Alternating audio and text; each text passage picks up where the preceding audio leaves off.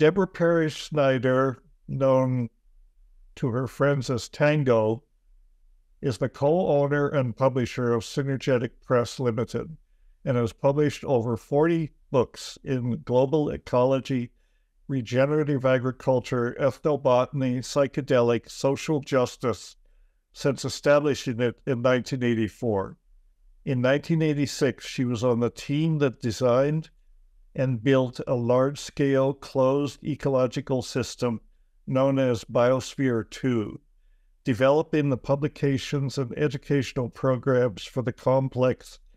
250,000 visitors a year came to see the facility in the early 90s. In 1990, she started the Biosphere Press, an imprint of the Biosphere 2 project, producing a dozen books and classroom curriculum for children on biospheres and biomes. She helped launch the first peer-reviewed journal in closed ecological systems, life support, and biosphere science.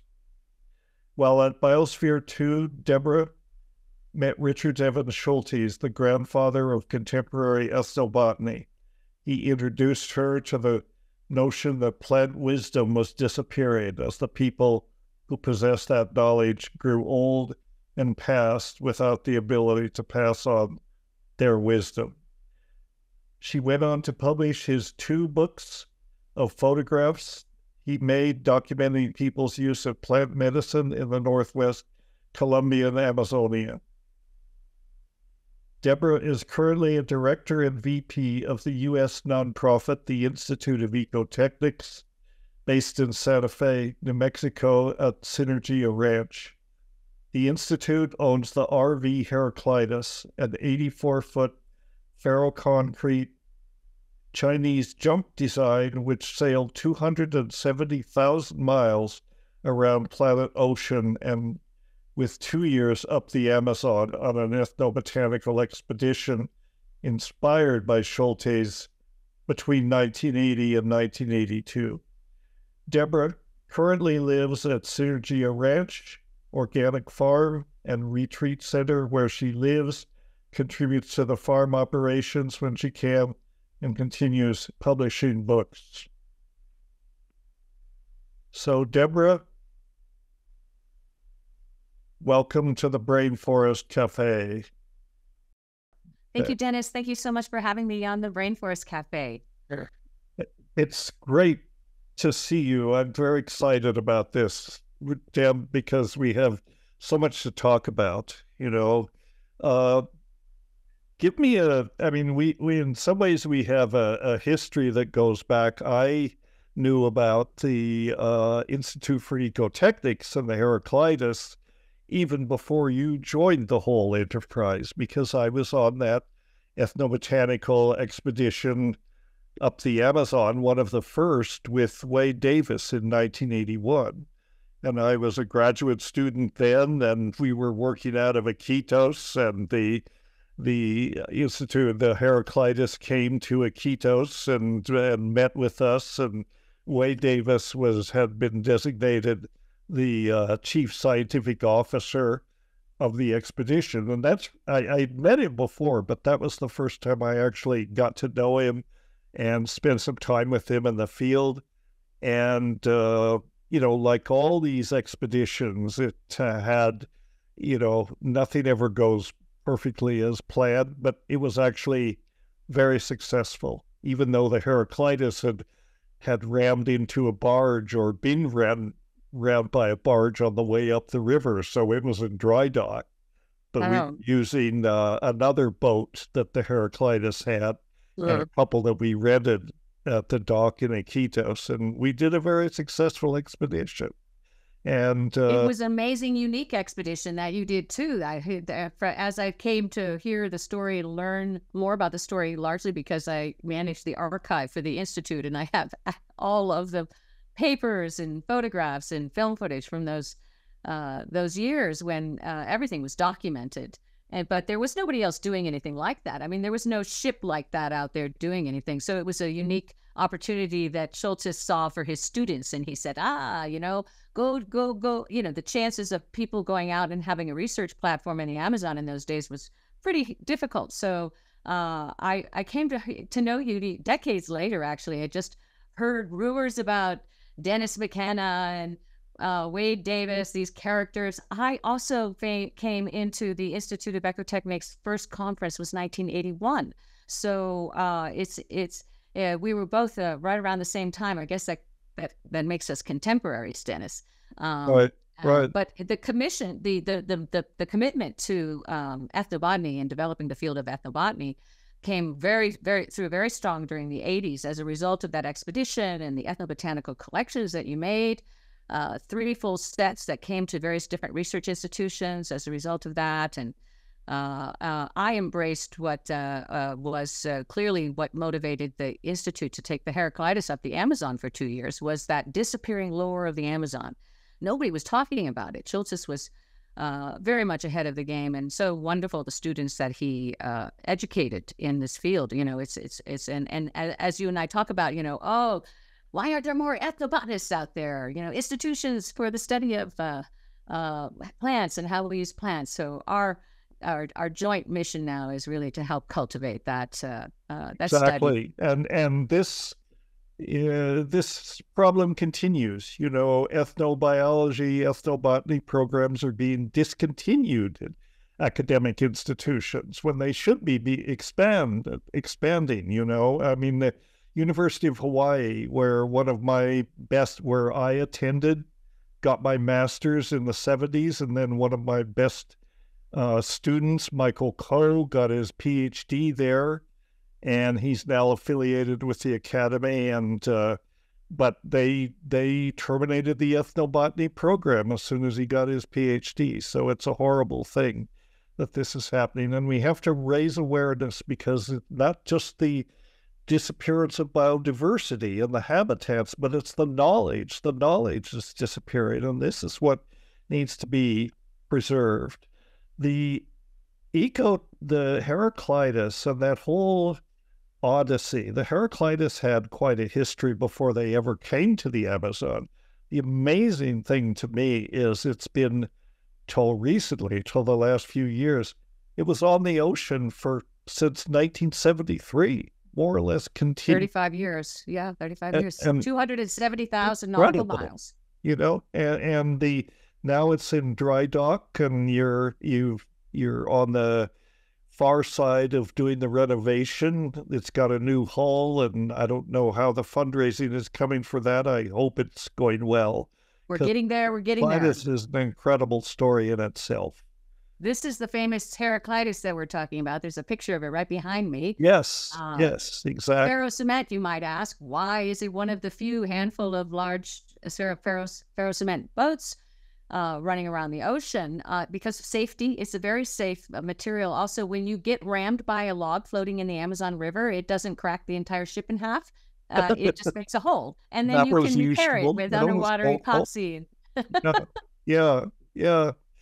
It's really, I mean, when I first came to, when I was doing my work in 1981, and we met up at the Heraclitus and the crew there, I'll tell you honestly, I thought you guys were nuts. I mean, you were not affiliated with the time, but I thought, these people do not know what they're doing. And it took me a while it took me some years actually to understand, in some ways, that was the point. The Heraclitus people and the Institute for Ecotechnics was inspired, and the whole thing, which I took a while to understand, this is about citizen science. This was about people totally committed to helping the planet and doing what they can, bringing science, art, performance art, inspiration, and all of this together, And the wonderful thing about it is they didn't know what they were doing, and that didn't stop them. They just keep doing it, and they did some amazing things. And it took me a long time to understand, really what a visionary John Allen was, because it all kind of came from him in some ways. This was his idea. And the Heraclitus is just one of those stories, and we're putting the links to the Heraclitus story and all the other links you shared with me. That'll be on the podcast. So I urge people to learn about it because it's really an inspiring story. You bring up a really point about today's, I think today's challenge for young people, and is the lack of confidence in their ability to do. Exactly. Back in the days, granted, the conditions were far more favorable for people to go out there and experiment with their lives. It's the idea that you have to be an expert or trained somehow to start something stops a lot of things from ever starting. So the idea of learning by doing was fundamental to these projects, which were demonstration projects. And so you have to start somewhere. I mean, that doesn't mean that, people were actually set out to apprentice to masters and to skilled people, like skilled engine, the navigational captains, and to apprentice and to learn from masters, very much the apprentice system in terms of learning. So it wasn't that you just go out there and do something without any education whatsoever. You have to figure out, you have to talk to people that know, you have to learn how to do these things. Sure, so but you learn by start. You learn by doing, and it's very hands-on. You learn so much more, than you do sitting in a classroom. I mean, I was, like a lot of my colleagues, I got my PhD. I spent plenty of time in the classroom, but the real learning went on in the field, and you can go to the field. And I continue to urge people, whether you go academic or go freelance or whatever, spend time in the field. Go out, talk to people who are not like you.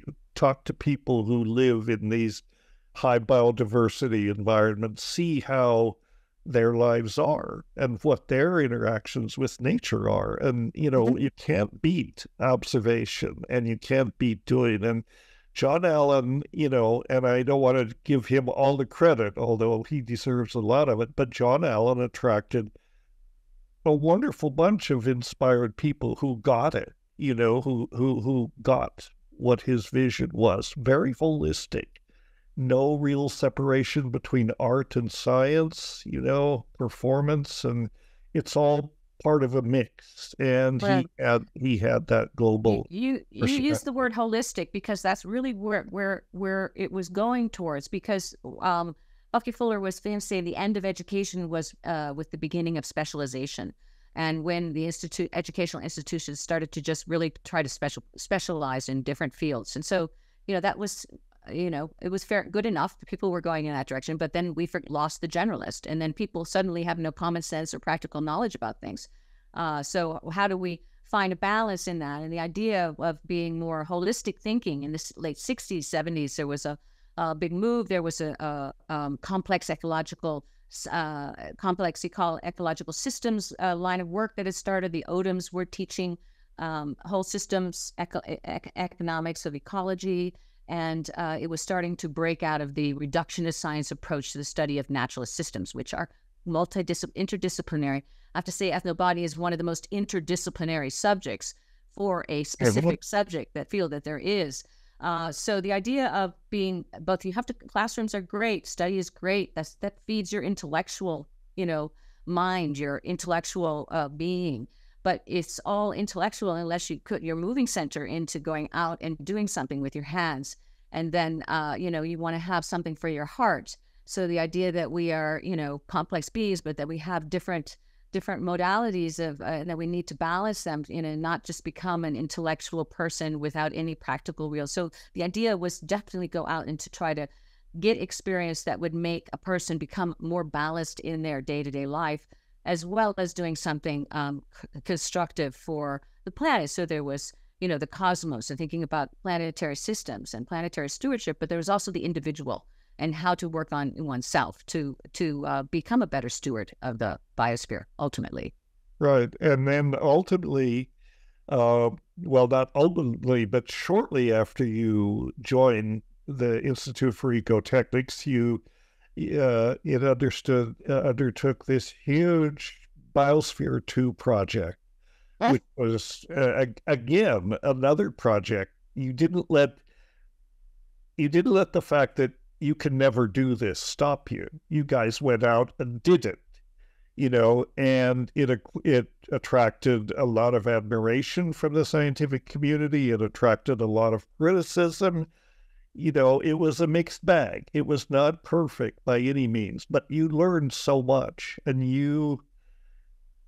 the whole vision was really so much beyond what's even been done now. I mean, I remember talking to a person on the Heraclitus who passed away some years ago, but Robin Treadwell was her name. Mhm. And she said, this is the rehearsal for the Mars project. And I was like, what? You're going to Mars? You people are crazier than I thought you were. But the interesting thing is now, NASA and other groups have tried these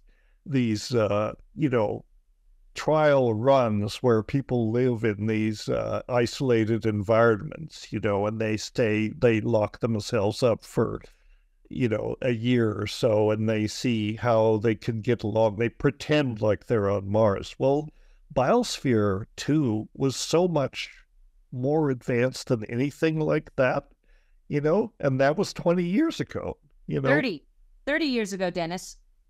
30 years ago. Yeah, it's Time a flies. a mystery of history. Yeah. So, yeah, there was a lot of pushback from, I call it the oilgarchy, because that was who was running around making decisions about the future fate of our planet. That now we know that 30 years later, they decided that they didn't care that unchecked fossil fuel emissions going into the atmosphere would cause irreversible damage on the atmosphere. So that they knew then. We were studying we were studying all the elements of the atmosphere, measuring inside Biosphere 2, 1,000 different sensors. We were studying in parts per billion the atmospheric interactions between oxygen, CO2, and all the various parts of the atmosphere. So we had a really fine, incredible laboratory for global ecology. And it turns out that there were invested interests that didn't want people to actually know all that. Because we were studied elevated CO2. Back then, I think it was 280 or something parts per million in the Earth's atmosphere, CO2. Now it's over 400, maybe it's 500 now. Yeah. So in the last 30 years, we've had the most accelerated growth in that. And we were obviously ahead of our time. Johnny is a visionary. And so we bumped up against the forces that were somewhat, I would say, perhaps threatened by this private research into studying everything and how it goes. That there is one of the things that we were learning in just the 2 years we had it running, 2.5 years that we had it running. There is no away. There's no away inside of a closed system. It was a test of the Vernadsky theory of the biosphere. Is there a life? Is there a life support system on the planet that is coevolutionary and self-sustaining? And yes, in fact, there is. and then also it was a model of the Earth's biosphere, which had a technosphere designed. Right. So the idea of a technosphere comes from the Russian work. We worked very closely with the Russians, and Vernadsky was a Ukrainian-born Russian scientist that founded 5 major research institutions venerated in the East, like Darwin is here to us in the West. So Vernadsky was the founder, the first scientist to write about the theory of a biosphere. So we were testing that. And so we included in the design a technosphere because obviously the Earth has a non-natural system that is now pretty much all the way around the planet. And we called it the technosphere. So that interaction between how can you design a technosphere that is in support of a biosphere was the bottom line. So we were starting to get the idea of natural capital, what is the value of natural ecosystem services and things like that into design. And that was hitherto unheard of. Yeah. Institutional science is always uncomfortable by people who are not part of that structure and who push the envelope. But this is the way that knowledge advances. advances. It advances by the efforts of people who don't know enough to know that they don't know enough. That's the important thing.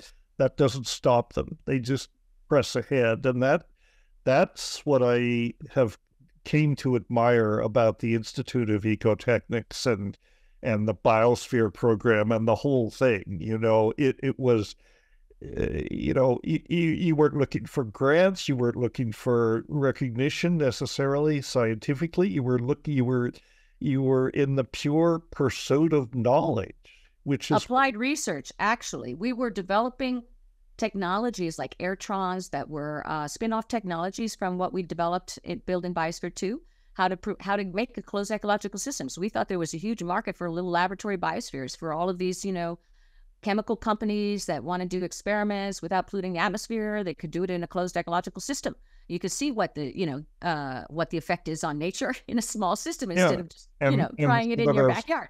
Some of those technologies have been off. And we had air purification systems that were called soil bed reactors that we were designing for use in underground parking garages and things like that, where you would you'd have air fans, because that was in the Biosphere 2 design, because it was such a small system. If there was any toxic buildups, like you get in garages and parking lots, you just can't breathe the air. So how do you clean that? And then also people used to be able to smoke in their offices and things in those years. So we had one in my chain smoking partner's office next door to me. And it was just a plant in a thing with an air fan pushing through the air. And I swear it just cleaned up the air within a week in that whole office system. So we were building technologies like that. And that was how we expected to get the return on investment. So it was a private investment company, and applied research was the mandate. That was confused very much by the scientists in the media, thinking that we were all pure research scientists, pure scientists. And that's what kept saying we didn't have a control, and so therefore it wasn't science. But all of that was ridiculous. Yeah, it was. They didn't really understand what you were doing, but effectively you did it. I mean, the things that you did in Biosphere, you were not only investigating the whole, the impact of this being in this closed environment on the biospherians, or whatever you call them, the actual people in the thing. There was the whole psychological aspect. And it's interesting to me that what's emerging now with these other closed environment experiments is the chief problem with planetary, colonization or going to Mars is people are not equipped for this. People can't spend time in these environments in that kind of isolation. And you discovered some of that too. I mean, it was hard. Actually, we had some solutions to that. After the first experiment, it was having diversity in the cultures, having and John's work after Biosphere 2 was really in the Ethnosphere and studying of the cultures around the planet. And he, because we had not a very culturally diverse crew, just the 8. Then the next crew, when we put in the second mission, we diversified the cultures. And there's something that happens to the sensibility of the group when they're having to communicate with members of other cultures. So that was one of the key indications that they found. One of the key things, as well as you're simulating parts of the, major components of the planetary biosphere, which these other experiments haven't even attempted to do that. But you had these desert and alpine and tropical biomes, and you were trying to understand how it all worked together, so. Oh, yeah. There's a very difficult situation with NASA because they had such a resistance to the life systems, they were embedded in hydroponics, and we were soil-based agriculture. But there's a bit of a hybrid thing for, space travel, but that I think is changing somewhat. There was actually, at the time, there was something called the Mars Underground. And yeah, we were definitely working on Mars bases and human exploration of space and trying to make contracts with, that there was no private space interest. Space Biospheres Ventures was the name of our company, and it was probably the first private space venture. 2 of the biospherians went off to are doing the space tourism stuff in Florida. 2 of the we had Mars on our radar very, very much front and center. And it's interesting to see the Challenger shuttle, the shuttle documentary now coming out, 30 years later, looking back, because that really did impact the enthusiasm for Biosphere 2. We had the young astronauts organizations and things like that, and a lot of that got impacted badly for that decade. So things, but the idea of how to go out into space and to explore without having a life support system with you that included some of the things that humanity has grown accustomed to, like having tomatoes or having, culture and things like that. That was something that Space Fighters Ventures was very much making sure that it was a whole package and not just, right. not a snack lot of, a lot of this pioneering work has now been reflected in some of the work of another one of the major friends of the Mckenna Academy, Dr. Bruce Damer, who's an exobiologist and has designed orbiting biospheres for NASA, effectively capturing asteroids and turning them into little greenhouses, and much of his inspiration comes from the Biosphere 2 project. And I think, anyway, I don't want to get off too far into what he's doing, but he's another visionary. He's another person that we're very happy to have on our team, basically. And we did a recent podcast with him, but I want to shift a little bit and talk about the Synergetic Press, and because you've done all these things, but then the Synergetic Press, which you started, basically, you were in London, you started that, and that's been a huge catalyst, I think, for consciousness change and consciousness advance. You've kind of staked out, well, the two major areas, I guess, correct me if I'm wrong, are psychedelics on the one hand, and then what you termed biospherics, the whole environmental aspect. And some of the publications that have come out of Synergetic Press are significant, And if I can blow my own horn a little bit, you published the proceedings for the Ethnopharmacologic Search for Psychoactive Drugs 50th anniversary, which is right behind you. So that is... I will be very happy to feature, since it is such an amazing collaborative venture, this historical publication. It was indeed. You published the 1967 proceedings, and you published the 2017 proceedings in that beautiful double volume book. And people can still order that off the Synergetic website. They can. Pharmacologic Search for Psychoactive Drugs was the most significant conference on this topic that had ever been held, when it was held in 1967, but it was a closed conference. And we wanted to have an open conference, and we did, thanks in part to the help of, your colleagues at the October Gallery in the UK. They hosted our conference team. And then, of course, when I approached you about publish the proceedings, you were like, hell yes, bring it on. and that was the wildest email. Fantastic job, and then we have the ESPD 55 conference proceedings, which are somewhere in the pipeline. I don't know when it will be published, but it will be published from the 2022 conference. Another significant historical, I call them a knowledge base. These are knowledge bases, and that's what I've been really dedicated to. When somebody comes along with something like this, Luis Eduardo Luna came with me in 2000 with the Ayahuasca Reader, for example. It was the most comprehensive collection of writings on ayahuasca at a time when there was nothing, and so it's like, so somehow I have to figure out how to publish this book. And that was a no-brainer because of our long-term relationship and connection and everything. I had to be involved in this. And I was really grateful that you let me come to the conference, of course, because that's when you find out exactly what's being said and have the vision for how it can come together. And it's really a community effort, that publication. And and it's making science accessible to people that might not otherwise ever have access to this material. So that was the other innovation, I think, in bringing this book out and having such a popular readership as well for these scientific proceedings. Right.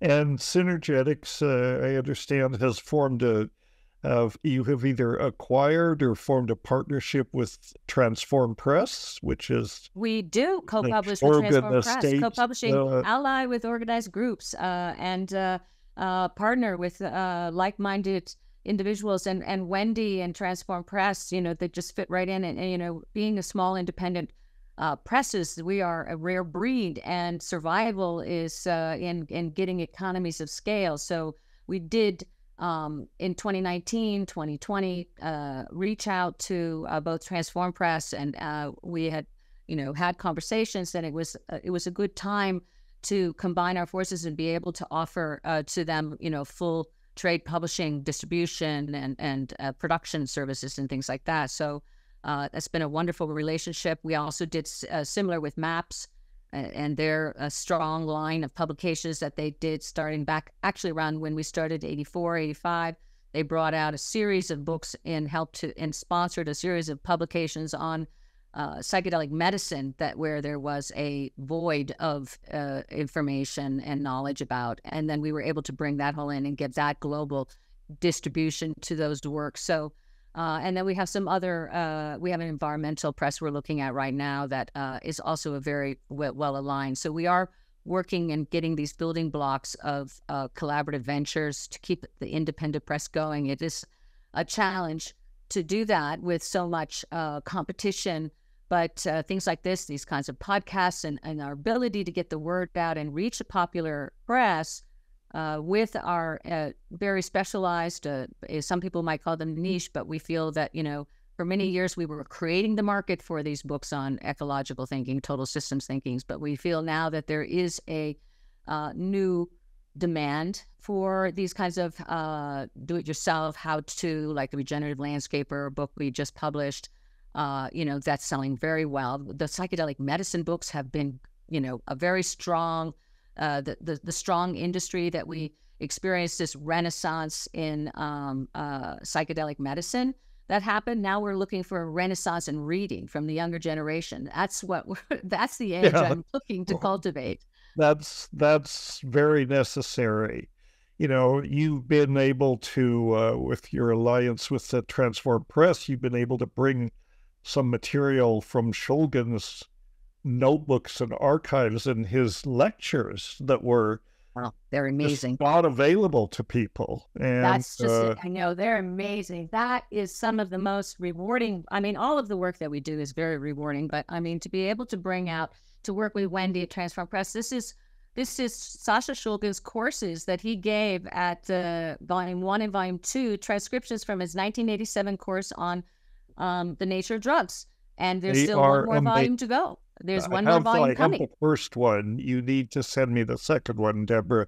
You owe me that. But okay, the first one, I mean, anyone that's familiar with Sasha's work, can you imagine what it's like to sit in a classroom that's taught by Sasha Shulgin?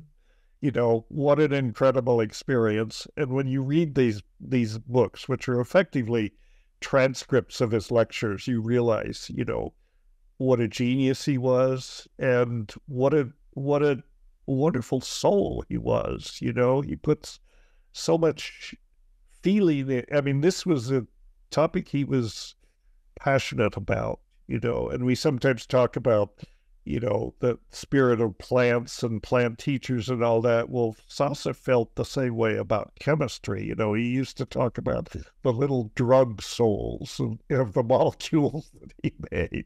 Yeah, it was just great that you're bringing. And then you did a major book about Albert Hoffman, who is another giant in the field, the mystic chemist.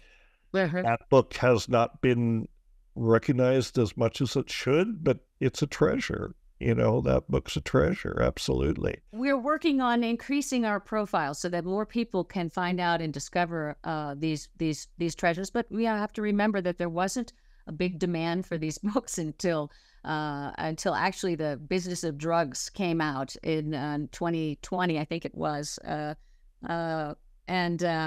that was that first Netflix series that came out. It started to, as things opened up, and then so the popular now is it has just simply skyrocketed, the demand for these kinds of books, and it's wonderful to see them. And we went to the MAPS conference, and it was just tremendous amount of book sales and demand. People walking to the cash register with stacks of books, 3 feet high, and shoving them into the more like that. We need to do more conference.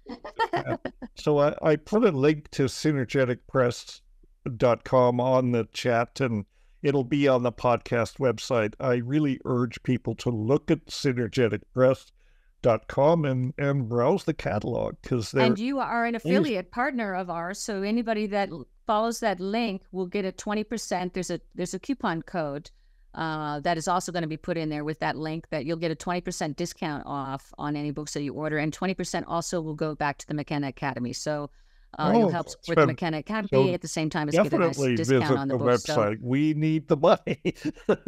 Yes. So there's some great books there, and anybody can email me if they're having any problems. But we have been 40 years. This is 40-year anniversary of my being and having the Synergetic Press as really my career, a life career, and it's just been a lifetime of adventures. Really, it's I can't think of last year's MAP conference was also sort of the coming out of the second edition of my memoir. I know it was, and you had Creating Abyss, which is right there behind That's you. Right here behind me. Yeah, I know. We're very proud to have this book, and we're just very, very excited about the collaboration that we have with Mckenna Academy. I adore you and half of your board, who I know personally and are good friends, and we will look forward to. We continue with this mission to make ethnobotany the cool discipline to be getting your degree in, and finding places where people can actually learn that. One of the things when we get the ship back in the water, Dennis, is we want to reactivate our hands-on learning programs, and we'd love to have ethnobotanical training programs on the Heraclitus that perhaps could be developed in association with you or other organizations that do that kind of work. We'll be spending about 2 years in the Amazon area, in the Columbia area. We're completely down with that, Deborah. We're totally down with that. One of the things we've got going with the Academy right now is we're gonna start offering ethnobotany course online. We've already got the material. Michael co-created it, so that virtual course could sync in very well with field courses. I would love to do those on the Heraclitus in the Amazon. That would be totally fantastic. And we just really like to do stuff. So you gotta do stuff. The ship is close to back in the water, and then we're just going to be looking for stuff to do. So and it's our ocean biome project, the Institute's ocean biome project. And without that, it's kind of hard to be called a planetary organization. We have a rainforest project. We have a city biome project. This here at the ranch in New Mexico is our desert biome project. We've worked in grasslands, and it's biospheric thinking. Confined to the ship. The ship is a big part of it, but you've got these different you've got things going on in Puerto Rico and in Australia at the Synergy Ranch. I really urge people that want to get into this field from whatever angle to look at the links we have, learn about the Institute for Ecotechnics, and look at the book catalog, and it's a volunteer kind of driven enterprise, and the target is young people who. Many people, especially in the younger generation, are wondering, the planet is facing so many challenges on so many fronts, and you feel paralyzed. What can we do? Everything's falling apart. This is something specific people can do, to try to work. That's right, Dennis. and to try to understand it and make a difference. And you guys are catalysts for this. And I am so proud to be associated with you and Synergetics and the Institute and Ecotech. I've learned a lot. Same.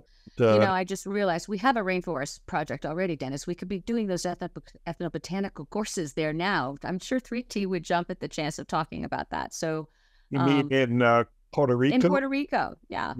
Yeah. She needs something else. Yeah. I'll propose that idea.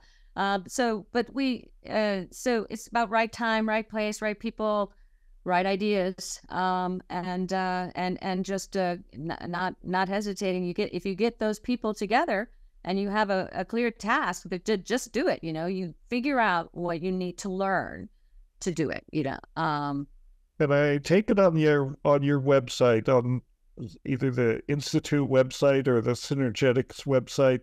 There's contact information. If people want to get involved in some ways, they can contact you. Certainly, they're welcome to send an email to connect@Mckenna.academy, but we don't have to stand in the middle of that. I mean, we're partners. So I wanted to ask you the current situation with the restoration of the Heraclitus. I think your schedule has slipped a little bit. We did slip a little bit. Relaunch in 2024. That's probably not going to happen. Yeah, we're very close. I think we'll be able to paint the ship. We're close to having the paint sourced and the funding to get it painted and sealed so that we can put it back in the water. The 84-foot hull has been completely rebuilt and beautifully filled with all of the rebar, the frame, the wire mesh frame, which you saw, Dennis, when you were there in when was Girona? 2018? 2019 at the World Ayahuasca Conference. Yeah, the World Ayahuasca Conference. And then COVID set us back about almost 4 years because we had to stop construction. We were 3/4 of the way finished with the hull, pouring the concrete. And we only had 2 more weeks left to go. And the entire construction crew had to leave. And it took us 3 years before we could get them back there to finish it. So it has been finished, and it's just incredible floating artistic installation when we get it back in the water, and then we'll re-outfit it. And we do plan to take it across to Colombia. There may be a pit stop in Italy. We'll see. But the last stretch is in view, and there is that's the focus of our efforts this year to complete that and get that back in the water. Because it was such a place for people to be able to come through to meet us and to see us, and for our work to really be on the ocean. The idea is see people, to create a culture, to work with other and align with other ocean people that live on the ocean. There is a culture of sea people, and to really make that's some individuals that want that to be their way of life. So it's the biome that is right now about to go past the boundaries, and we could be documenting the demise of the largest biome on the planet, or helping with solutions, helping to bring solutions to places where and also we want to be doing educational programs more virtual, because in the old days there was no satellites up there where video cameras, uplinks, the internet, that wasn't happening so much. But now we can communicate much more regularly and bring stories, and to bring the stories of the sea and the stories of the ocean and the life there to a whole new generation of people. Heraclitus anywhere on the planet, and yet it's still totally integrated with what you call the Technosphere. So the communication networks exist. It's so people can see, if they visit the podcast website, or if they visit any of the links that they'll find there, they can see this restoration project and how it's progressing and so on, and they can support it. People can donate to support it. We are a nonprofit, and people can get tax deductible donations if they send us one through our website. Yeah. Right. And a project like this always works. It's always a shoestring proposition. I mean, you're doing a great deal with not enough money. That's the way nonprofits operate. That's certainly the way we operate. But support is appreciated. And, you know, the Heraclitus is just an incredible story. I mean, any ship that's been doing this since 1973, I mean, that is a long time, you know, with the hiatus while it was getting repaired, but it's still out there. And we are looking for expressions of interest from organizations and institutions that might take advantage of a research ship that would be going into these areas pretty much around the Caribbean and in the Amazon area over the next 5 years. So definitely get in touch. Yeah, absolutely. And when you get it down to the Amazon, then, you know, we can start to do these programs that you're talking about. And if I'm still able to walk and talk by that time, I hope I will. I will come down and spend some time, and I'm sure you can get Wade back there, and you can have an incredible, like, traveling ethnobotanical expedition, and we can have courses presented. That's what we've been dreaming about for 30 years, Dennis. Well, we probably don't have another 30 years, but let's make it happen in the next 5 years, you know, at least. So that'd be fantastic. Well, we appreciate the alliance that we have, because that's how these independent nodes and cutting edge thinking thought leaders can get, like you say, break out of that mold. And your voice has been, you know, you have such a tremendous voice, and you reach a number of minds, and it's really important that we share these stories that we have today. I really appreciate you bringing them out, because they will otherwise remain the hidden mystery of history. And it's just well, you have lots of people that love what you're doing. It's not just me, but I'm glad to be a part of it and to have played a role and continue to work with you. You know, like I say, I'm totally on board. I've done a complete 180 from when we started out, and you're doing great work. And is there anything that we have not discussed that you want to be sure we talk about before we close this out? Well, that's a very good question.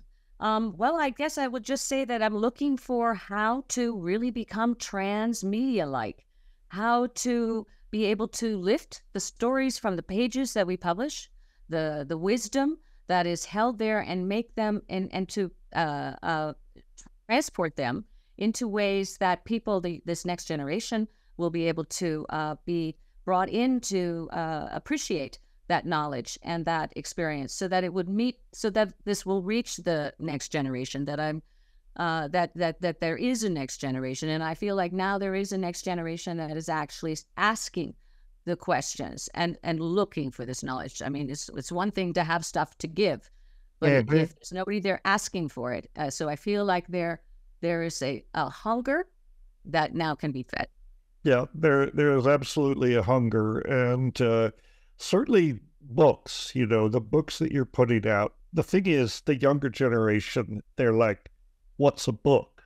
You know, they're so digitally oriented. But one way to approach this, and you've already done that to a certain extent, and we're trying to do that too, is through these short documentaries, you know. And you already have this really very interesting documentary.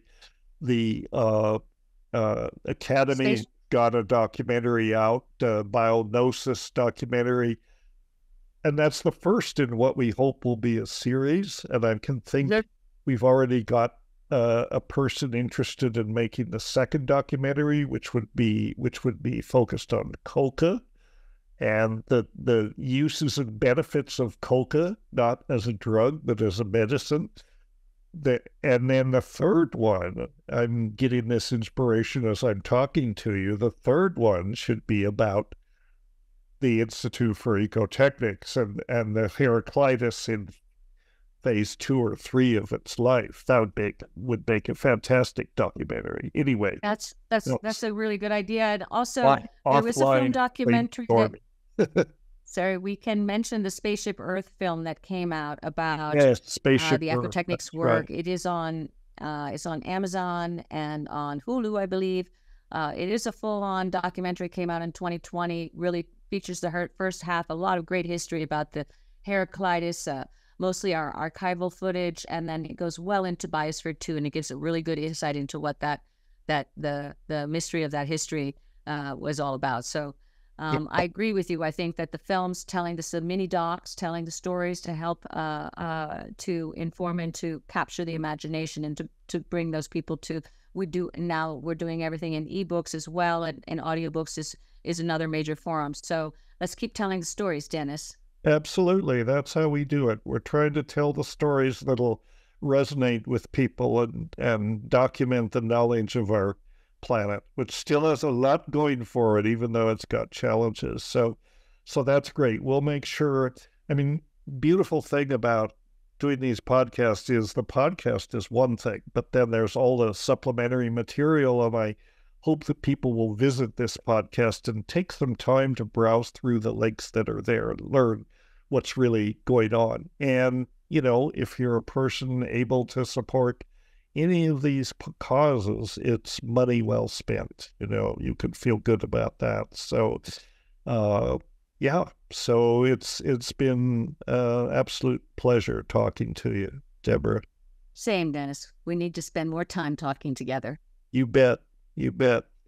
All right. I will say goodbye, and we'll talk downstream. Well, have a great rest of your week, and we'll talk again soon.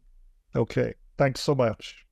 Hi, this is Dennis Mckenna, and I'd like to thank you for tuning in to our Brainforest Cafe podcast.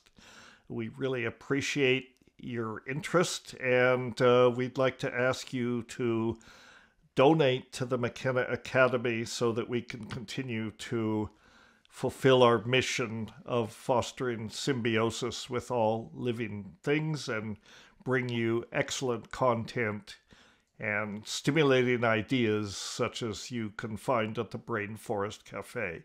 You can visit our website at mckenna.academy, and if you look at the website, there are buttons all over the place for donations. So any amount is appreciated, and we hope you continue to follow us as we do more podcasts for the Brainforest Cafe.